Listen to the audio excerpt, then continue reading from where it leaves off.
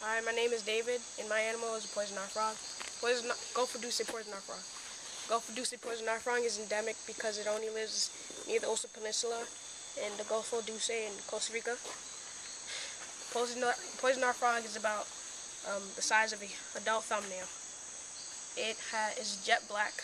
It has 2 orange stripes going from the front of his body to the back of his body over its eyelids, and his hands and legs are sea green, spotted with little tiny dots, and their hands and toes have suction cups so that they're able to climb trees to land their tadpoles and bromeliads, so that it will be safe there. Because if it won't be safe in the streams or not, because they'll eat it. Why are they called poison dart frogs?